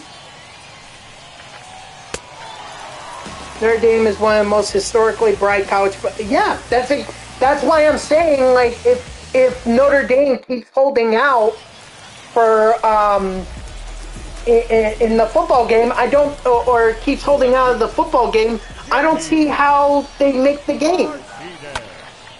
I mean, they can still do it, but people are going to want to play with Notre Dame. And if they can't play with Notre Dame...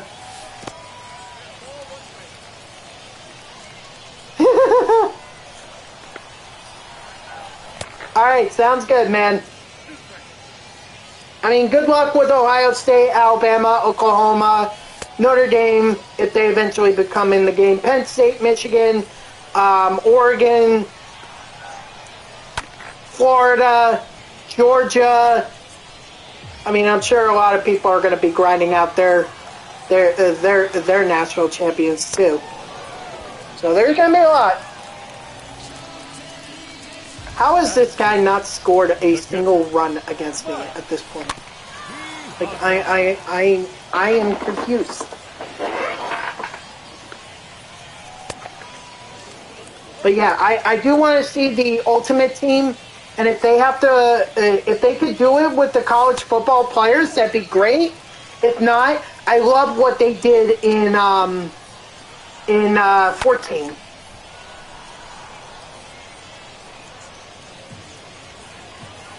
Nico Marchiol. I'm assuming that's the coach for the Mountaineers.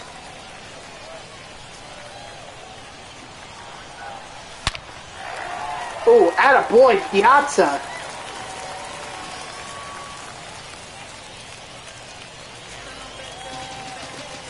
Batting seven, the second baseman, Jorge Polanco. Get out, get out. Come on, get out of here, get out of here. Fuck! Warning track power.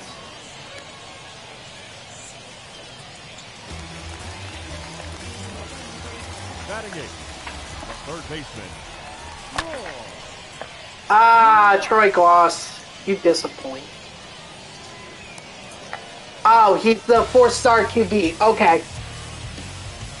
Okay, well, hey, if you're excited about it, I mean, good for you, man. I don't even know who's gonna... I know Clifford is leaving Penn State, so... Because I believe he's a senior, or he's a graduate. So, he's gonna be... He's probably gonna be gone.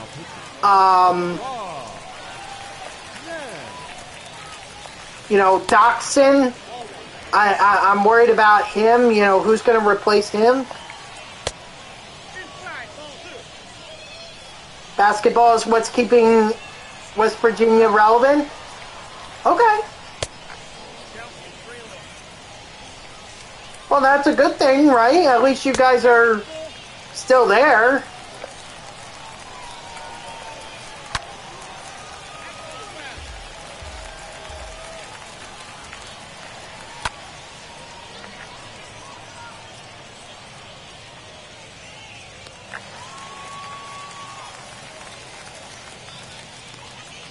See, it's so weird for me as a college sports fan, because when it comes to the big three of sports, so we're talking college football, basketball, and baseball, I have 3 different favorite teams. Normally have at least decent basketball team. Ah, I see.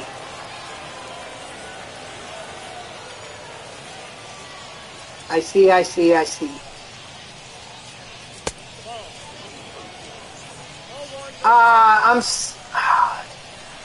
Do you think we can take a rain check on that? Because I'm actually going to end stream after this game.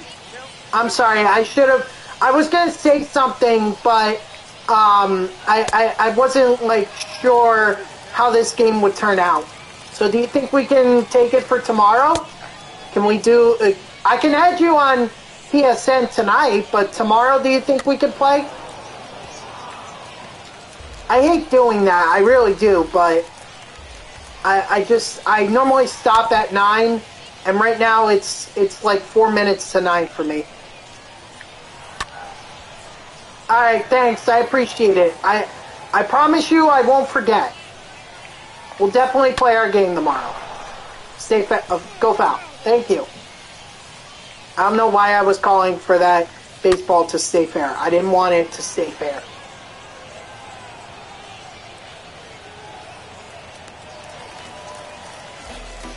Thank you. I appreciate that so much. Thank you.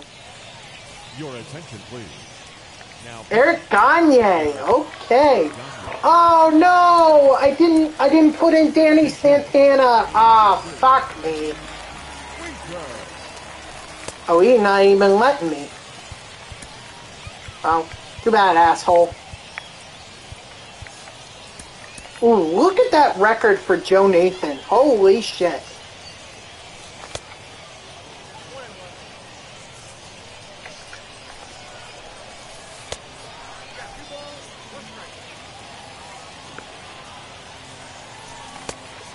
Yeah.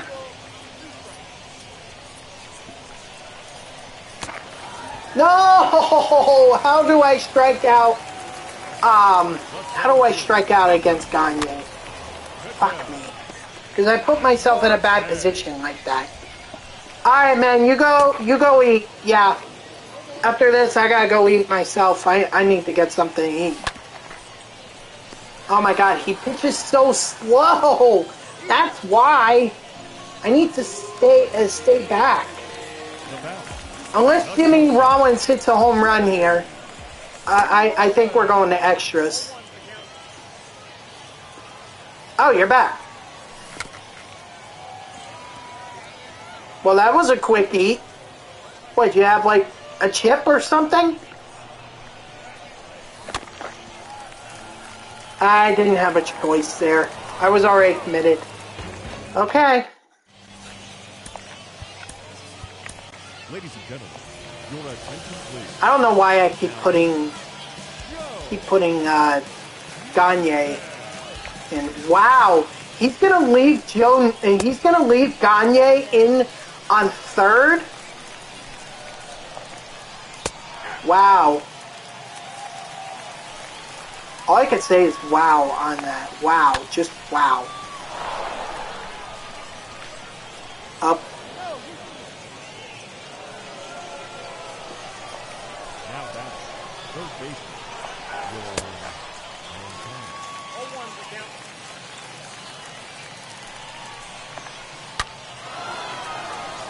Oh no, he's gonna score! This JD is slow as shit! He's gonna score twice, actually.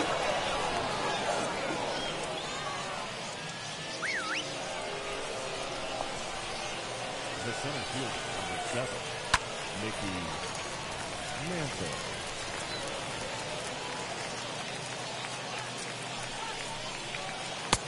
Yep, that ball went out.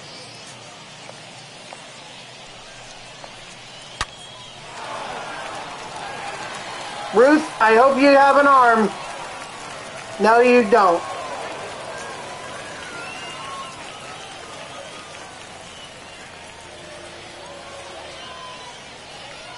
Now battle, the shortstop, Fernando Tatis Jr. Joe Nathan is a very terrible pitcher.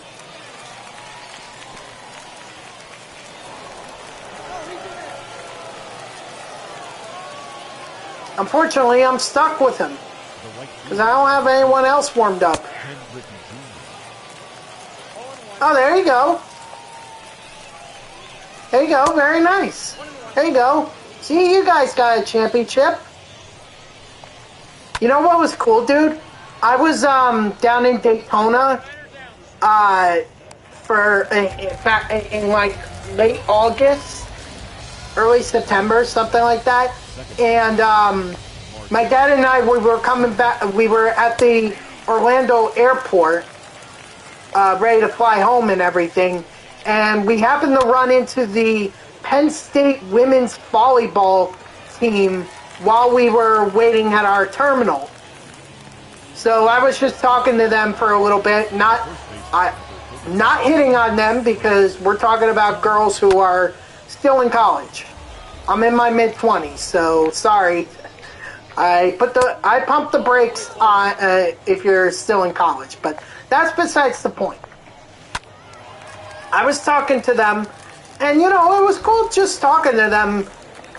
You know, Penn State volleyball is like is the top, one of the top, if not the top program in the nation in terms of women's volleyball. So it was very cool to just give them a little "We are Penn State" chant. I'm pretty sure they wanted to just go home or go back to campus and everything, but it was really cool to run into them.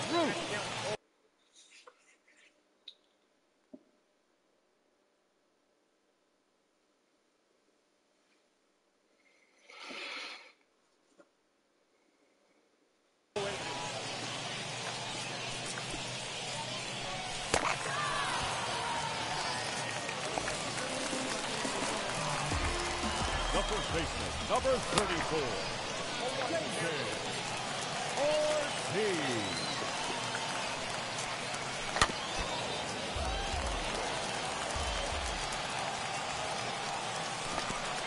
No! Alright, well, I mean, we got 3 wins, so. Who was that? The bat, the left fielder, J.D. Martinez.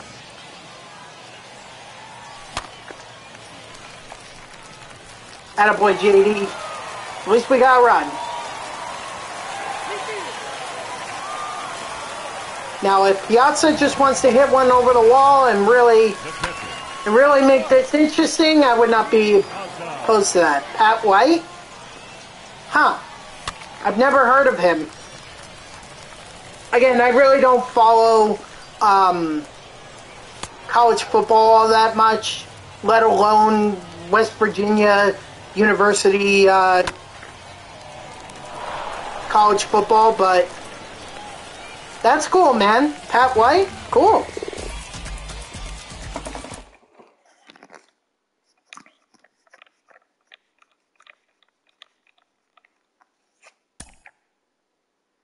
Yep, that's it for my run here. Let's see. Is anyone close? David Ortiz, he's growing up there, I guess. Piazza struggling along.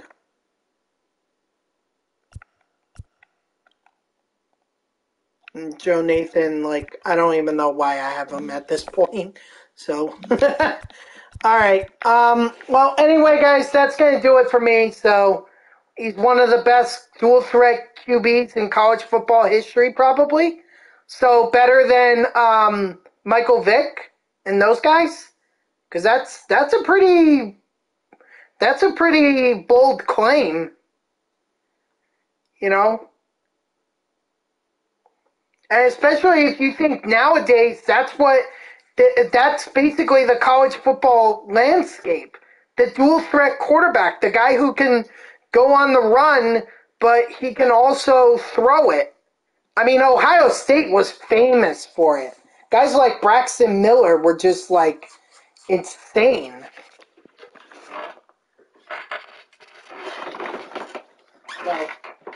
But is he like the originator, like the original dual threat quarterback? Or was he just around the same time that Michael Vick was doing it and decided he was going to do it too?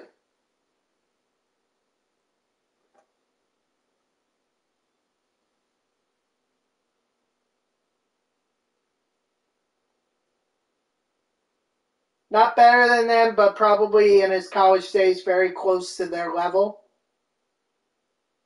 Okay. Hey, that's still a pretty good comparison.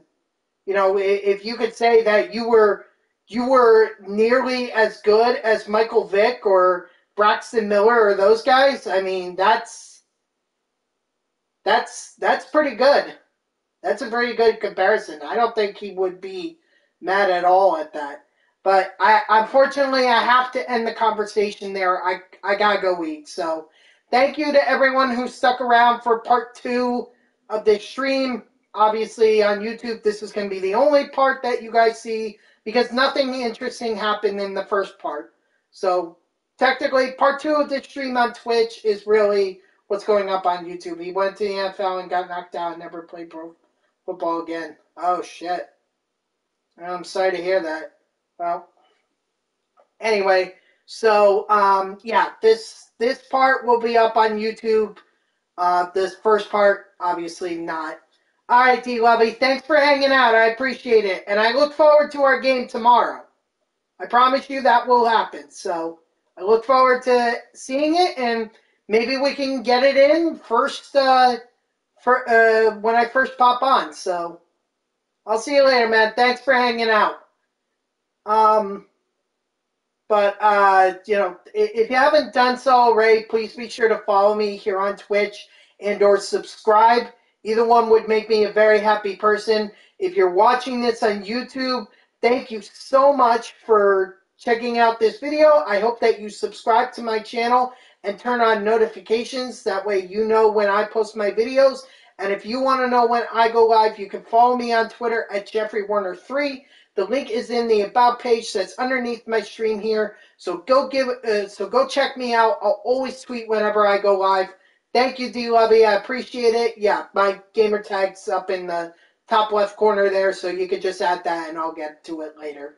You can also turn on notifications here on Twitch. That way Twitch sends you an email every time I start up a stream. Overall, like I said, if I could get even 3 to 4 wins in the event on stream, that would be fantastic. So that's what we got today. We got 3 wins. Means we're 3 wins closer to Trea Turner. So tomorrow we'll continue on the grind. D-Lovey and I have a matchup that we need to play. So I hope you'll check us out tomorrow at 6 p.m. Eastern. And until then, guys, have a great night.